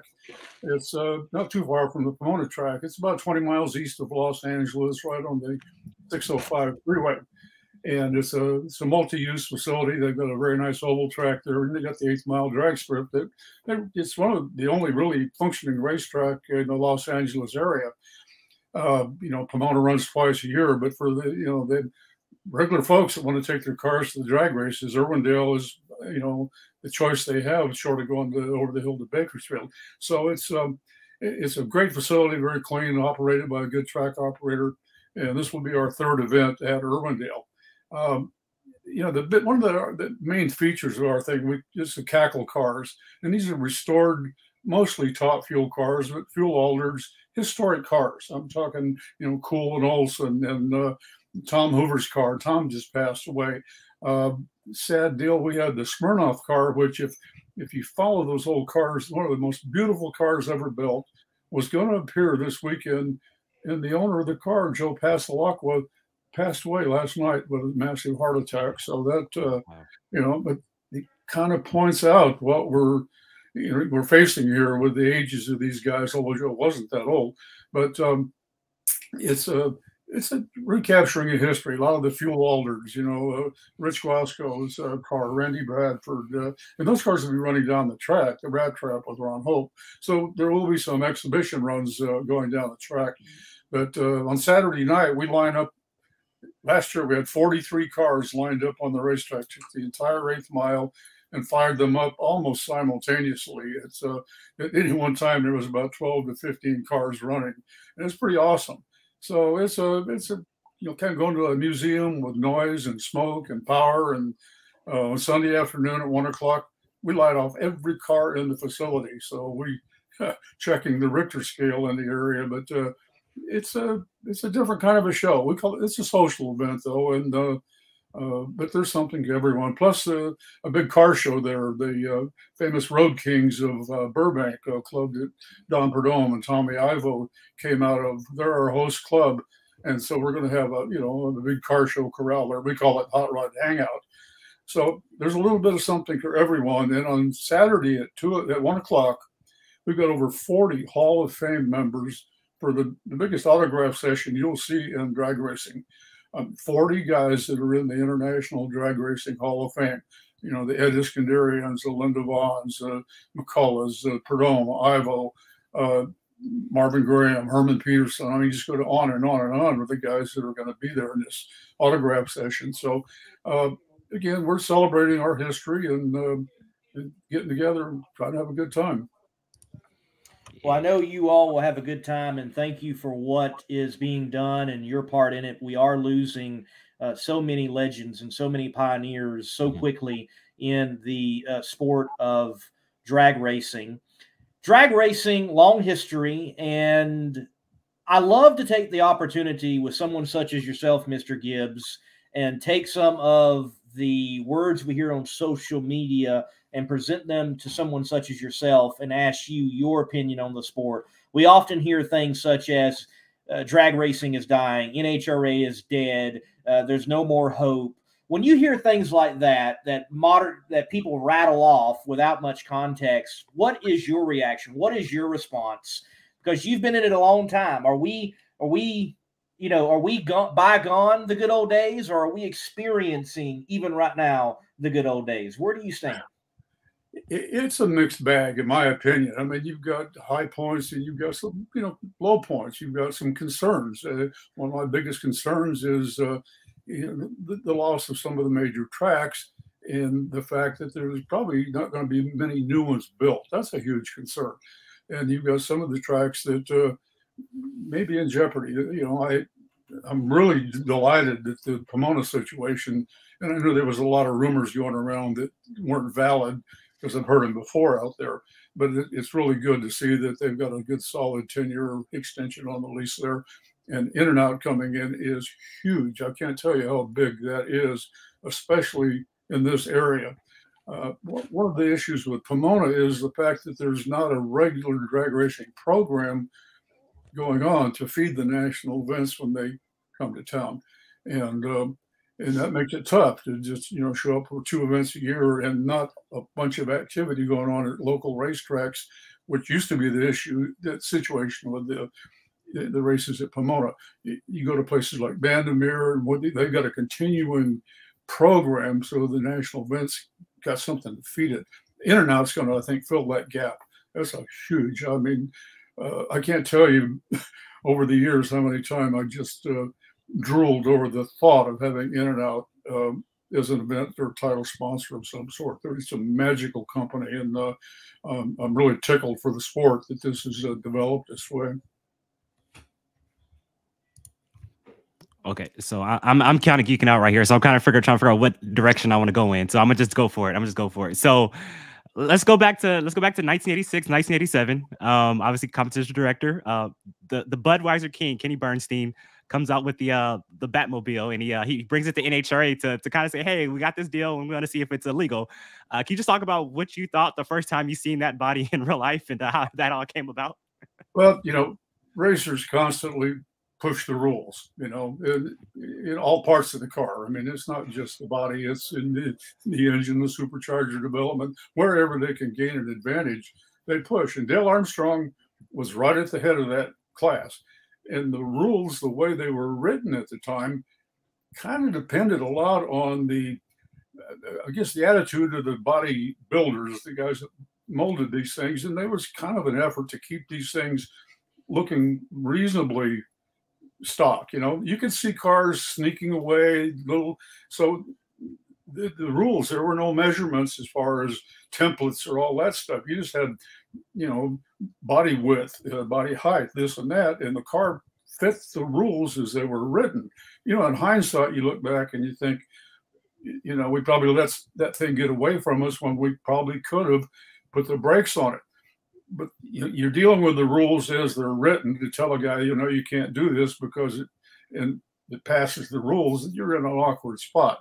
Funny, that car now looks pretty tame compared to where they've gone from there. And another thing, you're dealing with these things increasing in performance all the time, and so you're looking for keeping these things planted on the ground. Some of these things were flying. You've seen pictures of Larry Reyes flying Roland's car at Pomona. The aerodynamics was getting a big problem because the power these guys were making and the clutch development and everything, it required more downforce and zoomier bodies. So, yeah, you look back on it and you think the car probably got by with, Armstrong got one by on us, I'll say that, but we were dealing with the rules as they were written. And that's where it went. But he wasn't the only one. There was some other guys that were pushing the rules too. Obviously, Kenny Bernstein, he got the attention with it, but there were some other bodies out there that had started to go down that same route. And but you look at him now, that Batmobile looks almost like a stalker. So it's come a long way from that point. Love it. Well, Darren, I'm thinking of another incident concerning a body. Though Bernstein is still a common denominator, Raymond Beadle blows off the top of his funny car and has got to take the top of another funny car off to make it a non-convertible machine. Take us back down that road in history and you being involved in saying, okay, guys, you can go run the finals. It's okay with this hodgepodge, mishmashed, pieced together body. Well, things are so much different. At that time, you had to race the car you brought. I mean, you could not use a replacement car. Cheryl Greer on the first, he was like NHRA's first champion when we went to a, season-long points thing. Had a horrible fire at Ontario, and guys were up basically all night patching that car back together so he could make a round or two to get enough points to claim the championship. But that really added a lot of drama. These guys are thrashing over there, and crews from the other cars that got beat were over there patching that car together to get him up for the next round. You couldn't keep doing that now because of the schedule these guys got. Well, you got to, they're running these cars now with just a little over an hour between rounds. So in order to put on a good race, you bring a whole new car up the trailer and run it. I understand that, but at the same time, it happened a lot of times. Well, there was a big thrash in the pits to get the car ready because you had to race that car. It wasn't a matter of just bringing another bullet out. And I think it took away some of the drama that we experienced at that time. And you see the little shows, and you see, cutting the roof off of Bernstein's car and putting it on, Raymond's car. It made great drama, and Steve Evans and Dave McClellan would be right in the middle of that whole act, and it was a different time, but I kind of missed some of that drama that I think the series and the rules provided for us. And I know we're kind of just going down memory lane a little bit, and so I just want to ask you this, this question. As far as like 1,000-foot racing, everybody says, "Oh, well, quarter mile racing is real racing and everything like that." And obviously, the quarter mile thing is going back to quarter mile is kind of that's in the past now. But there was talks, I believe, in the mid '80s with Wally Parks and everything like that of going to 1,000 feet. Can you just take us back to that time when Wally was, you guys were really thinking about doing that and actually pulling that off? Well, there's always the concern of some of these tracks are not going to get any longer. I mean, Pomona is not the longest place in the world, and so we were dealing with issues even, long before, the things that happened that forced them to go to 1,000 feet, and we did. We had a serious discussion about 1,000 feet, and at the time decided not to do that. It stuck with a quarter mile, and boy, there's traditionalists in the sport that if it's not a quarter mile, it's not drag racing. And I think more than a lot of people realize. You hear it all the time.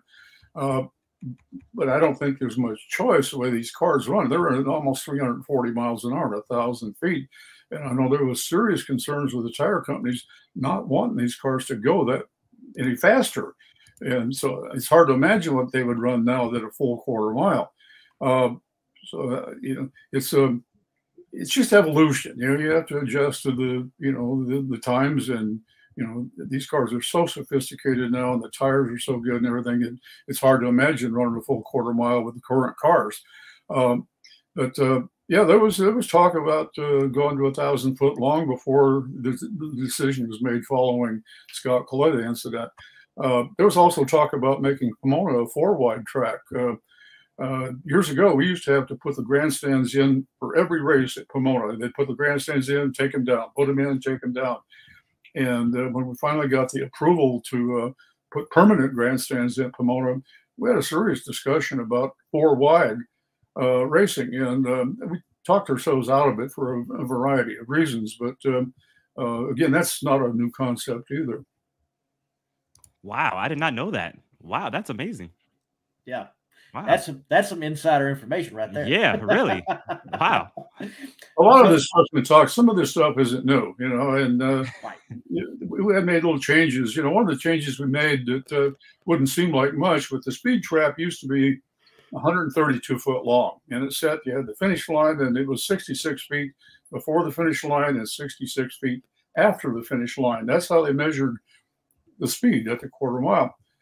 And we were concerned enough about the length of the tracks that 66 feet, we decided to make the whole speed trap the 66 feet, and the finish line was the finish line. You didn't have to drive it, what we call out the back door, to run that extra 66 feet to, max out the speed.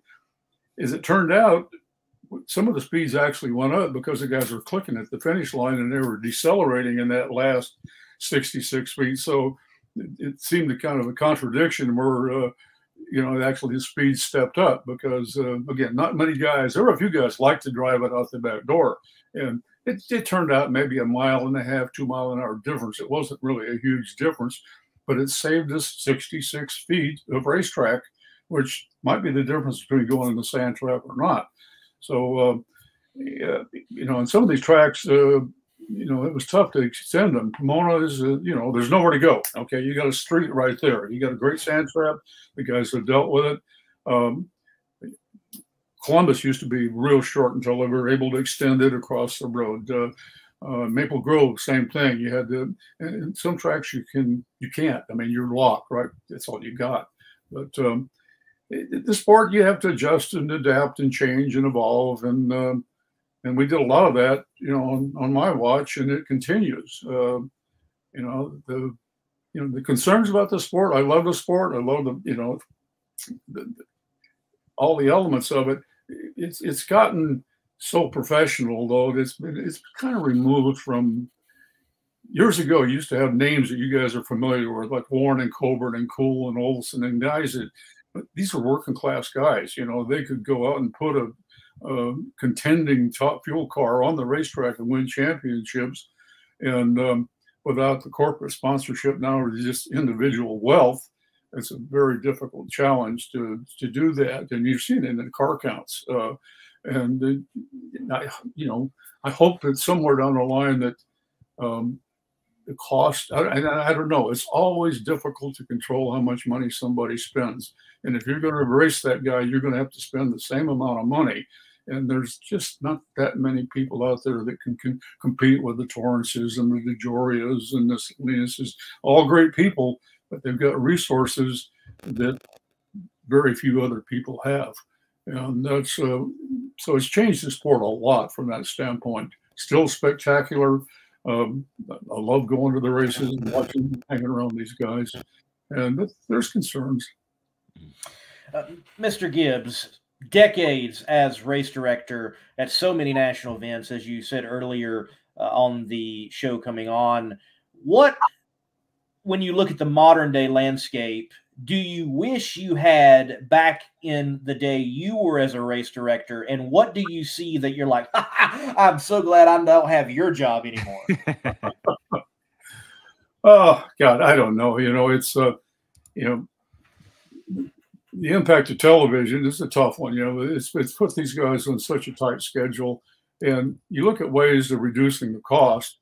One of the biggest things, again, what it takes to race a 23 race series. And that's one of the concerns I have for the nostalgia guys. They want to be involved in these national events, but you got to be careful what you ask for, because pretty soon you can't run this with weekend guys. You need to hire full-time guys if you're going to race. Instead of 6 times a year, 8 times a year, you're going to run 15 times a year. And that ups the ante, and you're going to see the money come forward on that.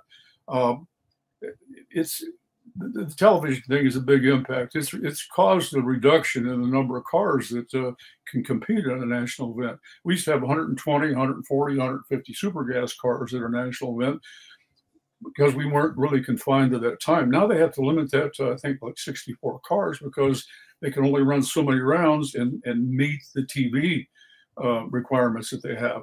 And so for everything, there's an upside. There's sometimes a downside that you don't really notice. But you have to adjust and adapt. And we did a lot of that on the times I was out there.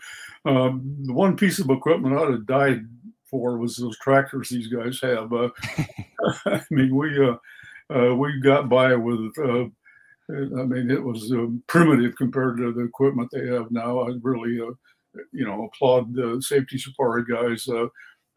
When I first started this job with NHRA, our whole equipment that we had going from national event to national event was 2 great big blue wooden boxes with our timers in it. That was it. I mean, we had nothing else. Everything else that those races in had to come from the local track, whatever safety equipment had.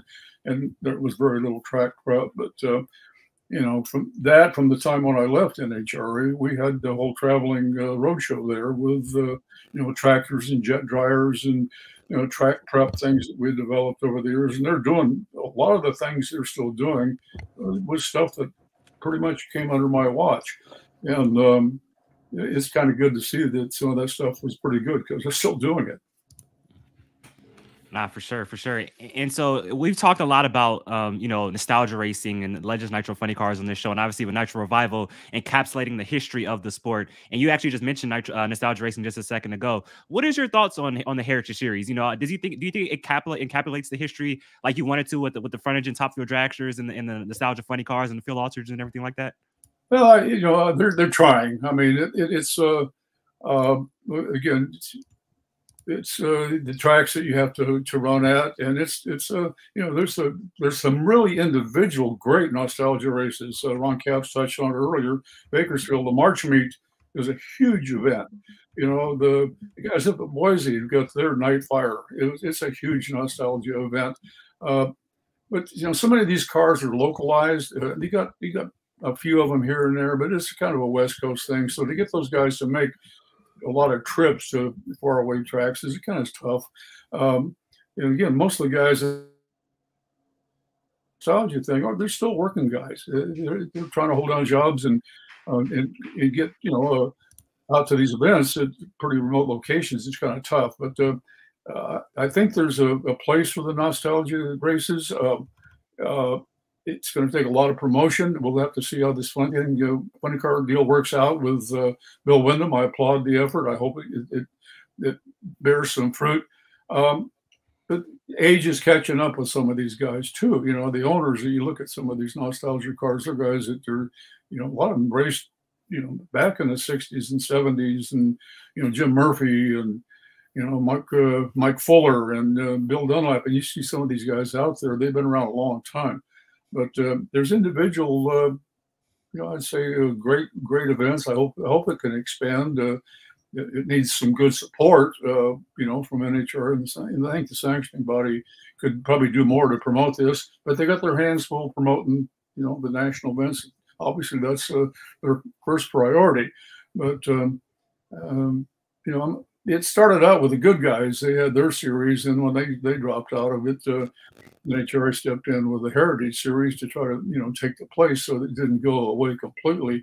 But so much of it depends on a track to race at, and unfortunately in California, that's an issue. I mean, you look at the Bakersfield is a huge thing, but you know, the next closest quarter-mile track is Sears Point, and I think they've reduced their activity.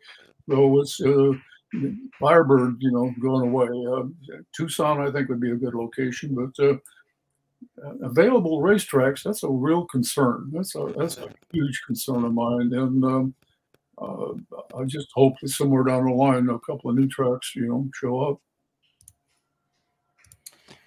Well, Mr. Gibbs, hang on, let me bring it back. Mr. Gibbs, and Sean Kohut says, thanks for all you are doing for the sport, Mr. Gibbs. Thank you for all that you have done. Yes. And I know we could have you on for hours, but we don't want to hold you that long. We're going to let you go. Thank you for your time tonight. Before you do go, remind us the dates, some times, some general information about this very weekend and event taking place. Thank you. Yeah, I wanted to sneak that in one last time here. Yeah, it's coming weekend. Friday is setup day. We call it our welcome day. And then Friday evening at 7:30, there's going to be a memorial get-together for Dave McClelland and Bill Schultz. The two families have gotten together, and we're going to have a memorial service there at the track for Dave and Bill Friday night. And on Saturday, that's the big day, and we open at 6 in the morning for everybody to get in. And it's, again, a combination of the cackle cars, the exhibition cars, the street rods, you know, all the elements of Nitro Revival, and once again on Sunday. So it's, again, Saturday, Sunday, November 5th and 6th, Irwindale Drag Strip, located, you know, about 20 miles east of Los Angeles, and tickets will be on sale at the gate. And we're looking forward to, you know, all these cars and all these folks out there. Ed Iskandarian, he'll be there, 101 years old, signing autographs. He's already wanted to know the date for next year so he can get it on his calendar. He does, nice. 101 years old, but he doesn't want to miss the 2023. So I hope to see you guys out there. I mean, it's a unique event. It's not like any other drag race you've been to. We'll make some smoke, make some noise, have some laughs. It's you know, really, we're proud of what we put together, my daughter and I. It's a father-daughter operation, and we do it once a year, so we've got to retrain ourselves each time when we get close to the event. But it's going to be good. Weather looks great. There you go. There you go. Mr. Gibbs, thank you for the information. Thank you for your time. We look forward to having you again. Appreciate it. Yeah, anytime you guys want to chew the fat about some of this old stuff, you know, it's I put a lot of years in, and it was a great ride. I mean, I was fortunate to work for Wally Parks for so many years. I mean, and you're really talking about vintage NHRA when you're talking about Wally and that in that era. And I was really proud to be a part of it, and fortunate, thankful. When we get you back on, I think the statute of limitation is up. We'll talk about the nitrous deal with the Pro Stock guys. Just throwing it out there. I wish I knew more about that, to be honest with you. You know, but I didn't know everything about everything. But sometimes you got to raise your eyebrow and wonder. You know. Anyway, thanks, guys. We appreciate it. Thank you. Thank you. Get your CompetitionPlus.com apparel today. Whether it's our nitro-burning funny car design or the vibrant door slammer design, we have the swag to show you are always in the know. Get yourself a hat too. And we know not everyone enjoys wearing a mask, but if you must wear one, at least wear a good-looking one. Check out the new CompetitionPlusApparel.com for the latest from the place where you have trusted for your news on the internet for over 2 decades. Well, you might not need a mask no more, but there's still some cool swag at CompetitionPlusApparel.com. Go check it out. Darren, man, great to have you along tonight. What a great show from Erica, Beal, Ron, and Steve Gibbs, Mr. Gibbs himself. What a cool show for the 100th episode this has been. We've had a little bit of everything. Modern, nostalgia, future, past, right now, everything. Man, what a way to do the 100th episode of the Competition Plus Power Hour. What you and Sam have built over this past 2 years or so. I mean, I applaud you guys. And I'm just happy to be able to fill in every now and then. But like you said, what a great show. Erica Enders, Ron Capps, Bill Wyndham, Steve Gibbs. I mean, I got to thank Bobby Bennett just for the opportunity. This was an awesome show. For sure. I definitely agree. Thank you, Bobby Bennett. And thank you, Sam, as well. We'll look forward to having you back on next week. But Darren, thank you for the hard work you're putting in right here when you come on the show on your platform, American Hot Rod Entertainment. And you're doing a lot of great work as the assistant senior editor or whatever your title is. I'll get it right eventually with CompetitionPlus.com. You're doing a lot of great work, whether it's the Pro Mod Notebook at the U.S. Nationals or Funny Car Chaos recaps or notebooks even at the California Hot Rod Reunion. What are you looking forward to with this revival meeting going on this weekend? Oh, man, just the sensory overload. All the cool front engine top fuel dragsters is going to be on board. I know a lot of the Nostalgia Series guys are going to be there. Just taking it all in. You know, like I said, I've never been. Checking it out this weekend. It's gonna be a lot of fun. And if you're in the Southern California area, come out and check it out. It's gonna be a lot of fun. And my birthday is November 8th. So this is a great birthday present. I got Vegas, I got Bakersfield, Vegas, Nitro Revival, and then the World Finals all packed around my birthday. I mean, great time to be a drag racing fan with your birthday in November. But I just want to mention one thing real quick. Mr. Gibbs mentioned, you know, how concerning it is of all the tracks in Southern California that's kind of gone away. Yes. I think there has been talks, and I don't know for sure, but I think Irwindale has been sold. I'm not 100%. Don't quote me on that. But I think that's another track that might be going away soon. That's what I've heard. I don't know, but that's very concerning too, because that literally is outside of Pomona. That with Fontana gone, that is the only track in Southern California that still exists outside of Pomona. So, yeah, like Mr. Gibbs said, that is very concerning right there. And yeah, I don't even know what else to say about it. It is, because Bakersfield is not quite LA. You got to go up a highway, over a range, boom. You know, you are to the streets of Bakersfield and Famoso Dragway. Yeah, and it is sad that the growth is so great, and the stance is what it is concerning environment and political matters. Yeah, that we are losing an area that is the very roots of hot rodding, drag racing, and car culture. The birthplace of drag racing. Honestly. Yeah. In so many ways. I mean, I get it. You can go back further into history and find drag racing on other instances. You can. You actually can. You can go way back and find forms of drag racing, and it's obviously tied into the timing on whether it's the beaches of Daytona or the salt flats or the flatbeds, whatever it might be. But what we understand as drag racing, it goes back to hot rodding in Southern California and you know, street light to street light or stop sign to stop sign. And it is slowly through growth. And again, the political and environmental climate has been pushed out. And you're about to have very possibly the last bulwark to be that track. Thank God now to be sponsored for at least 10 years, it seems, by In and Out, and continue drag racing there at the Fairplex. No, for sure. And that's one of the questions I want to ask Steve Gibbs is if he knew any information on Irwindale, and like if it is being sold, is there any, you know, of keeping on the event any other place, you know? Because yeah, like that's what I say. I'm not 100% sure. I don't know. That's what I've read, I've heard, but yeah, we'll see. I guess we'll see in the coming future. It is fascinating, but we are seeing other areas grow to be hotbeds. For example, Indianapolis was not always a hotbed for drag racing. Yes, I understand that the U.S. Nationals have been held there for decades, but it within the last 20, 25 years has become this place where all these teams gravitate to and work out of and function out of. So there could be more for the Lucas Oil Indianapolis Raceway Park with drag racing and other forms of motorsports. You see almost a growing hub for pro stock in the Mooresville, North Carolina area, USA, Race City, USA, and all that it has for NASCAR country and beyond the world of motorsports. So you have other places taking and allowing roots to be put down. But yeah, it is sad to see SoCal move away from what it has been for so long. It looks like that museum on Fairplex grounds and that drag strip are going to be the final flag waving for drag racing possibly in the near future. And that is sad, but doesn't mean drag racing's dying. Doesn't mean it's in bad shape. I mean, I've heard people say that Las Vegas didn't have a crowd, but you were there. How was the crowd? Crowd was huge, man. Saturday and Sunday, the people in Las Vegas came out to support. It was a big crowd, and the crowd pops. It's not just about having a crowd. It's about the crowd getting into it. And I'll tell you what, when Clay Millican took out Justin Ashley first round, crowd pop. When Brittany Force won the race, crowd pop. When Erica Enders won the championship, crowd pop. When Madison Payne took down Tony Stewart in the final round, gasp in the air. So it's like they showed their emotion. So they came out to play.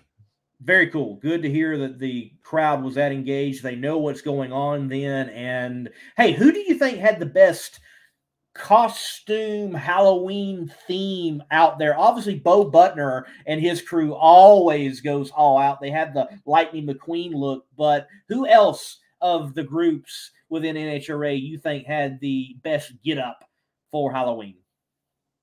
Courtney Enders. I tell you, Courtney, she stole it with that Shirley Muldowney look. Enders. She rocked it and looked great and could have, looked like a young Shirley. That was, and she kept the helmet like the whole time underneath. It was a part of the costume. That was so cool. Yeah, it was good. Yes. If there was an award for best costume, and maybe there is, and I don't know about it, yes, it should go to Courtney Enders. I agree completely.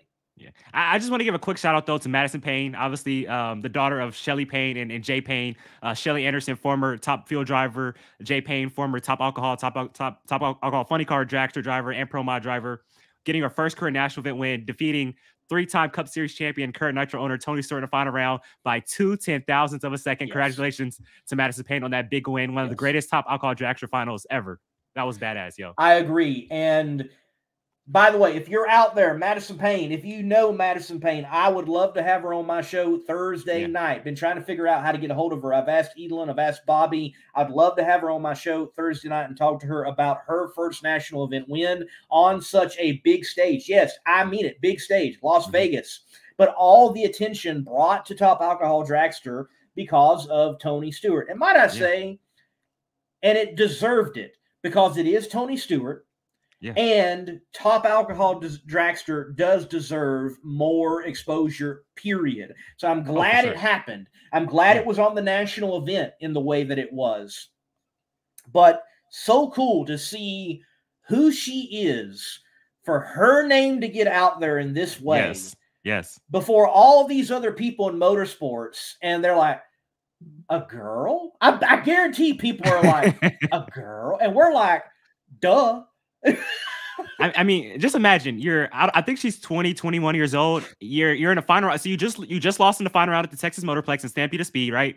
You come back, make it to the final round again at Las Vegas, and then you got to take on Tony Stewart. All the hype and all the hoopla and all the talk around Tony Stewart making his debut. You have to face him in the final round. And she said after the win, she was like, none of the pressure was on me. All the pressure was on Tony. All I had to do was just go out there and get the job done. And she did that. I mean, 0.61 reaction time to Tony Stewart's 0.65. I mean, look, Tony did a great job of driving.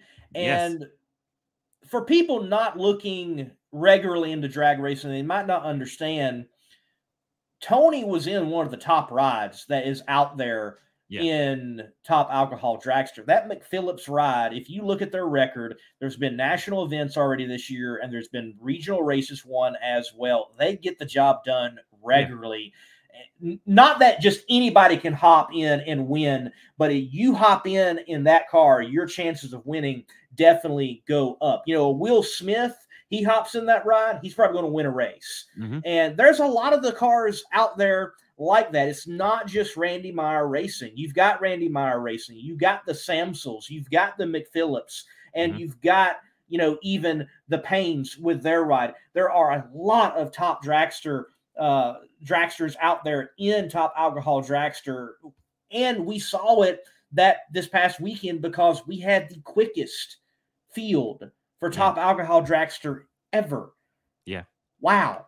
Yeah. And it's funny. Drag Racing Central just put in the comments, if I had $1 for every fan who thought Top Alcohol was top fuel, I'd be a millionaire by now. And so it's funny that he says that, because I listened to the Door Bumper Clear podcast with all the spotters, Brett Griffin and TJ Majors and all that. And when they talked about Tony Stewart making his debut, they said top fuel. And I'm just screaming. I'm like, no, it's Top Alcohol. It's Top Alcohol. It's not top fuel. So it's funny that he mentioned that. But for Tony Stewart, I mean, like you said, did a great job of driving all weekend long. And he faced some tough competition. You think about James Stevens, Taylor Vedder, Chris Dempke. I mean, Chris Dempke's one of the baddest dudes out there, and went out there, took him out, and made it to the final round. So just even though he was on a top ride, you still got to get the job done behind the wheel, and he did that. So I'm looking for, and I think by him losing by two 10,000ths of a second is only going to make him more hungrier of like, hey, I want to go out there and get this win now. And so I think we'll see Tony Stewart back very soon. I expect that we are going to see him back very soon. I expect him to be in a top fuel ride also, maybe next year, depending on how it goes for him in Top Alcohol Dragster.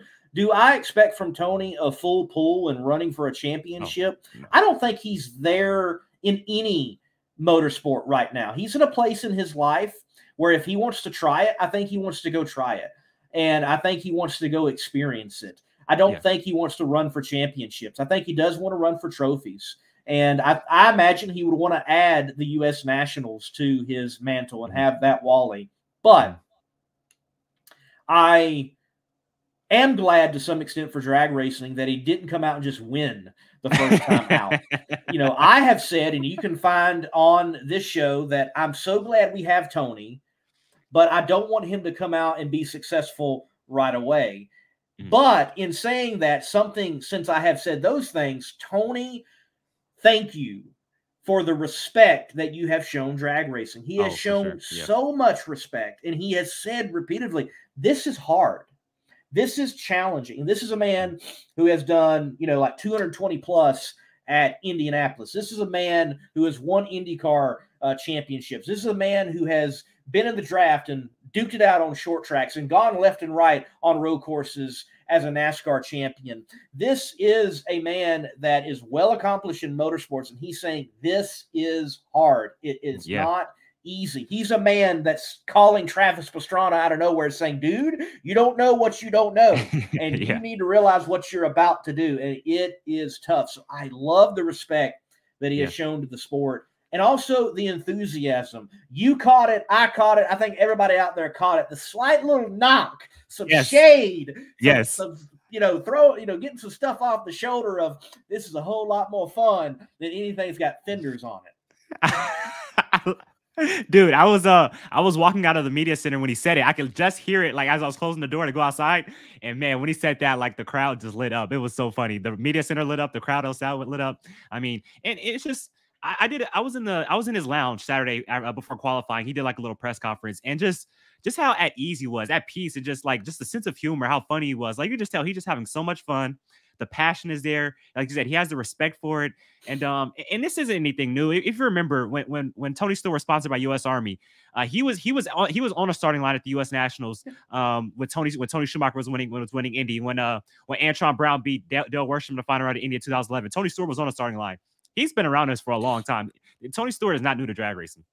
No, he is not. He is not. And it is good to see the exposure the sport is getting. I think it's definitely deserved. I feel like NHRA drag racing overall is on a upward trajectory from Funny Car Chaos to Radial to No Prep Kings to NHRA drag racing on many different levels. It seems like it is all moving forward. I think motorsports in general is. Sure, there are still things to figure out. Pomona is no longer one of them. We seem to be good there for a while, and we definitely have a lot of up-and-coming stars. Like we mentioned, people being licensed this past Monday after the national event, I think things are good for drag racing. Darren, look, as we get toward the end of the show, we get ready to close it out. What are some content pieces coming up for American Hot Rod Entertainment? Can we expect a national event review after the finals, maybe with some In and Out starring on? Yes. So Lee, I'm gonna put you on the spot right now. If you come to Pomona or not, I need you on that post race show, man. The end of the season, we got to do it. I can do it, man. We can do it. I want to be at Pomona, but and I'm not going to air everything, but there are some family things at home I've certainly got to take care of and make sure are right. But if I can get out there to that last race, definitely want to be there at that last race. Would love to see Justin win his first championship, and would love to see Robert pulling for. Man, I really like Robert, and I really like Ron. Robert's such a cool dude. Ron's such a cool. Nothing against Matt. He is too. But I feel like when it's right now, at least. And look, I'm not trying to take anything away from John Force. John Force is the GOAT. He is. He is the greatest of all time, possibly drag racing period, and definitely funny car. But I think we can all agree that it is. It's dusk on his career, okay? Mm-hmm. But I think it's maybe just a little bit past noon. It's kind of the brightest part of the day when it comes to Robert Hight and Ron Capps and them duking it out. And I think Funny Car, with them going to the final round for a championship, something like that, that is the best story right now for the sport. No, for sure. And so here's, like we said, for Hagan and Capps, the key, and Capps has even said it himself, they need to get this thing under 60 points going into eliminations. Because if that doesn't happen, all Robert Hight has to do is advance to the second round, the semis, and he locks him out. Actually, second round. If he keeps it over 61, all he has to do is advance this. Wait, hold on. Advance to the semifinals, and he wins it. Yes, I'm points and a half. I'm getting confused. So the key for Capps and Hagan is to get this thing under 60 points. 2019, Hight, Beckman, Hagan. Hight had 2 rounds over Beckman and Hagan.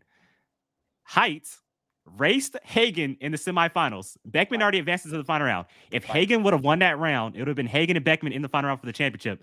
But Hight stepped up, was clutch, beat Hagan, and clinched the championship. We can see that very same scenario here this weekend if Capps and Hagan can get that thing under 60 points. This thing is not over. This thing is not over whatsoever. It's not over. You very well can see that very same scenario. And who did Robert have in round 1? This guy behind me that I have all over my background right now. You see, you got the John Force, all the John. Yeah, he raced John Force. Yeah, yeah, he raced John Force. And who was in the stands next to you that we had just met and said, you know what, 300-foot mark, watch out, buddy. So that was the day we met. I was like, hey, are you Monday Morning Racer? He goes, yeah, I'm Monday Morning Racer. I was like, I love your show. And so we predicted John would smoke the tires at 300 feet, and John smoked the tires at 300 feet. Yeah, imagine that. No John Force slander on this show. Hey, John is great. John is great. He's a cool dude for sure. Robert is too. And look, Robert, if you're listening, whoever fills the fuel tank, if you win the championship or in the final round, fill it all the way up and complete the full track burnout and make a run. Come on. And tell Jimmy Prock next time we're going to do it. Yes. Oh, there you go. Darren, look, man, anything else? We can expect that national event and review from your channel. Again, if you're out there and you know how to get a hold of Madison Payne, would love to have her on my show Thursday night between the slicks and talk to her about her win. And we'll be talking about all the other news in the world of drag racing. I think that's about it, man. Anything else? Yeah, man. So obviously my load as far as Competition Plus is going to pick up very soon. So if you guys are all watching, the post race show has just been amazing this year. I mean, all the viewers who've come on the live show, if we can, let's get 100 live viewers for this final show of the season. This is the last show of the year. Let's get 100 live viewers. That's my goal. I've been up to, I think, 80 or so far this year. Let's get it to 100. So the live show will be, like you said, on your Facebook page and my YouTube channel, American Hot Rod Entertainment Monday Morning Racers. So like I said, my load for Competition Plus picking up. And just for this last show, 100 live viewers would just make my season. So make my year. So let's get it done. All right. Yes. Ladies and gentlemen, thank you for watching. Look, I just looked at YouTube. It says that 50 are watching right now, and I only have 27 likes. Was this not a good show? Hit This was a that great like show. button on the way out. Hit that like button on Facebook. Hit that share button. Help us out. Come right back here on Tuesday night. That is Darren Williams Jr., American Hot Rod Entertainment, the assistant senior editor for Competition Plus. I'm the Monday Morning Racer, Lee Kraft. He was filling in for Slammin' Sam. We will see you all next week. Love, peace, and chicken grease.